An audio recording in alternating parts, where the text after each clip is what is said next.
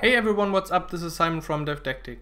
Today I'm gonna show you how to use drag and drop inside your Ionic 2 app. And for this we will use a component called Dragula or Dragula, whatever it is. It's also available for Angular 1, but this lib is especially for Angular 2. So the demo of this looks like this.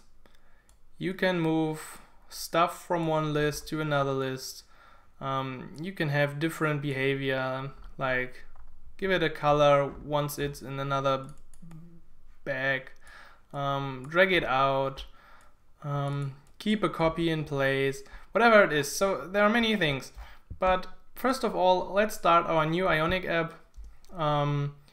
We use the blank template, we use Ionic 2, and we also want to have TypeScript support.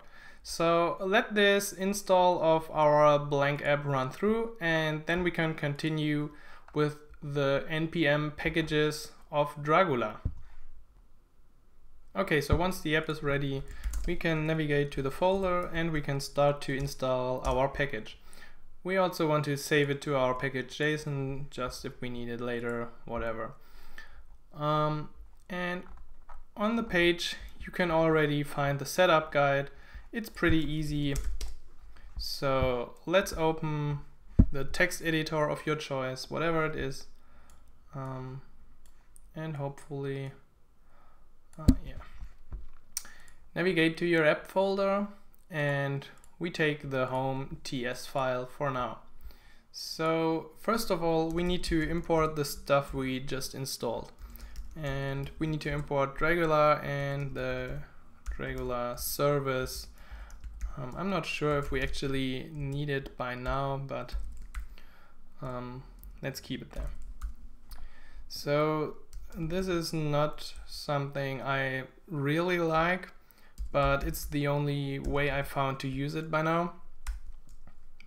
Sorry. I hope we can find our package now. It's not finding it. Well, it should be in that place. We will see an error later if we made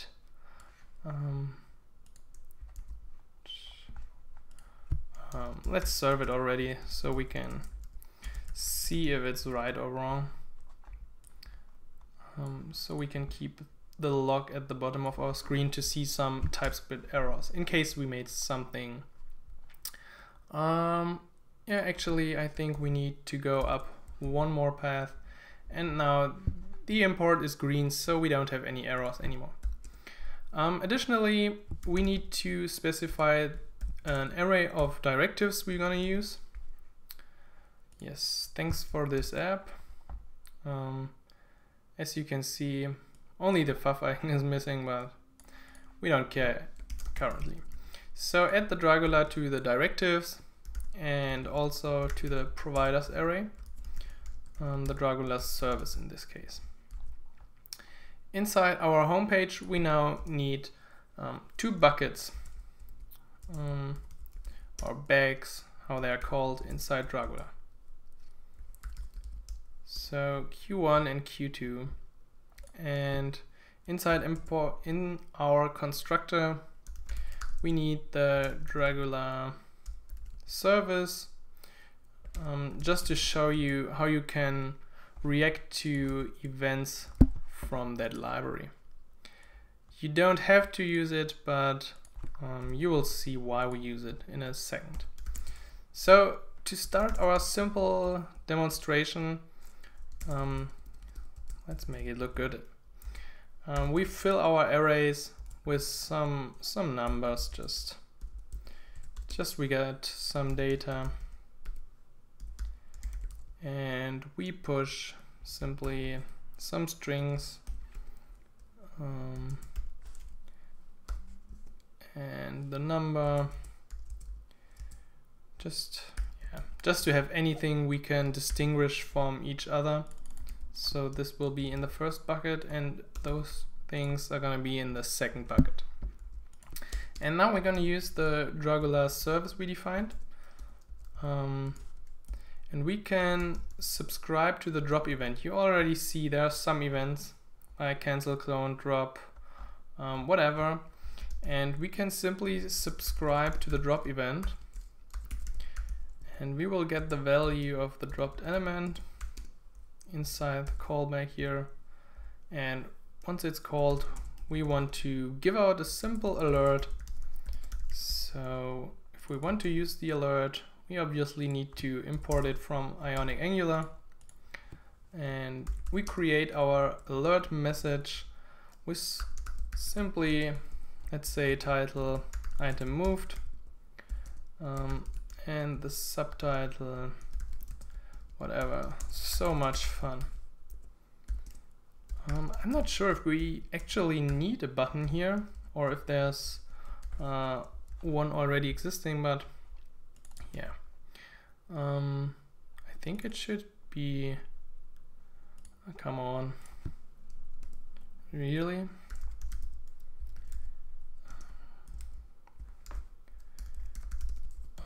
I'm not sure what's the matter here. So I think we can use alert. Well, come on, Ionic.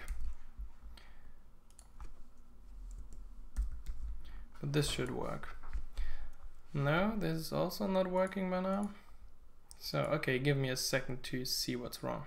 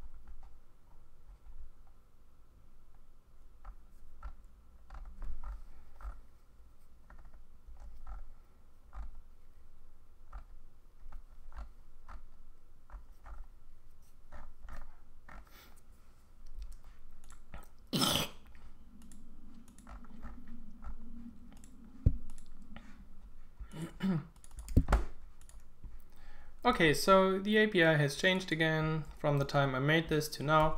So now we're gonna use the alert controller and call alert controller create title, subtitle, buttons, and finally we're gonna use this alert and simply call present on it. So I think, oh yeah, do we really need this? Yeah, might be the case that we need to add the alert controller here of the type alert controller. And now we should be able, hopefully, okay, so again, no problem now. But the problem is now we need to call this dot alert controller create.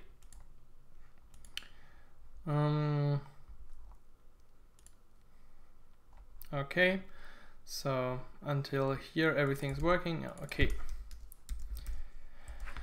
Okay, so yeah, that's what it's like to work with beta versions. Come on, it's definitely existing on alert. I'm not sure what's the problem in this moment.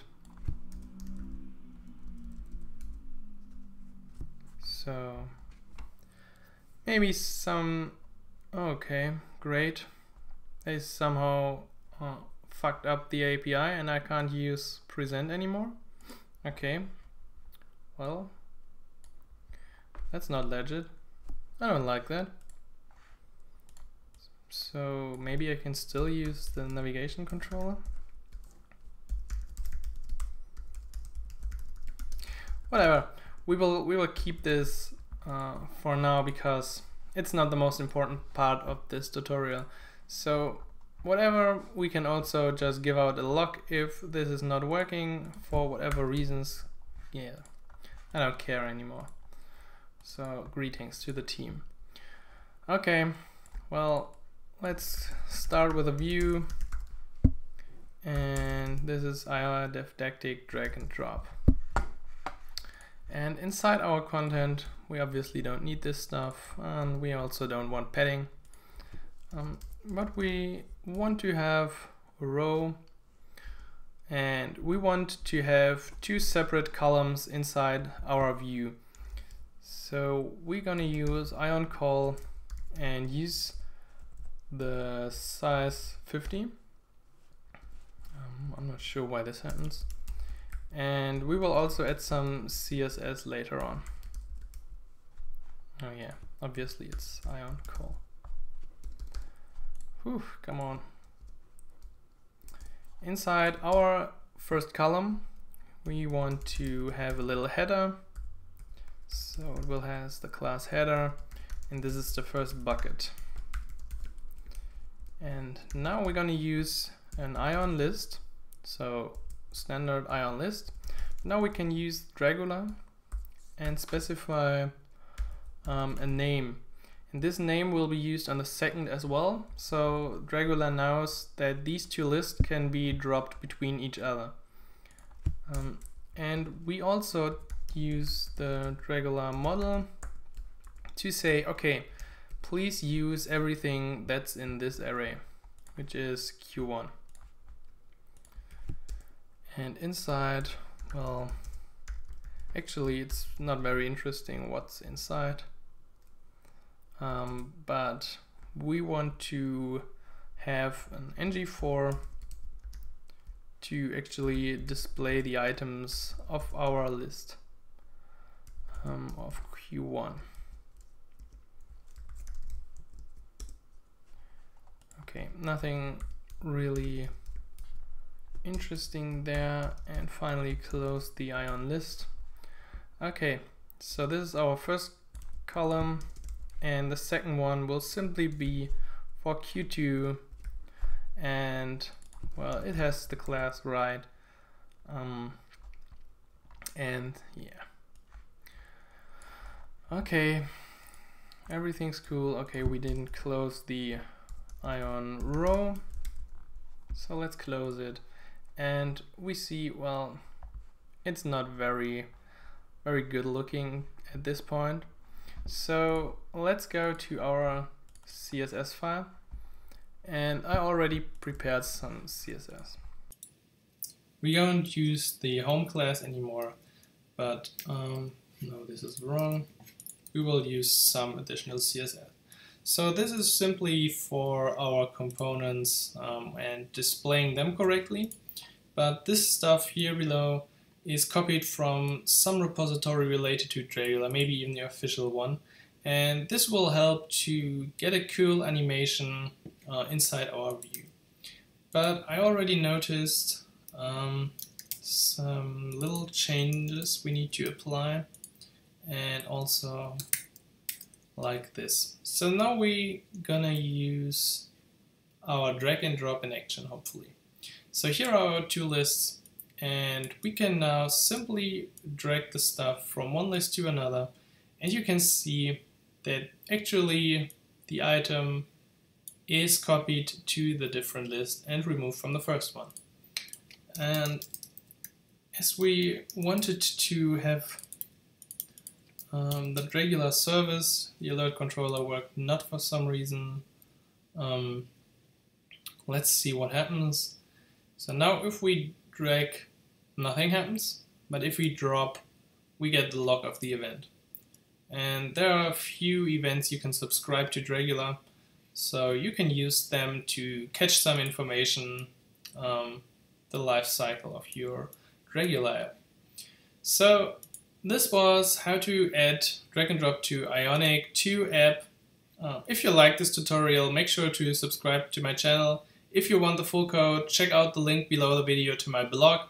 And have a great day and build great apps. Bye!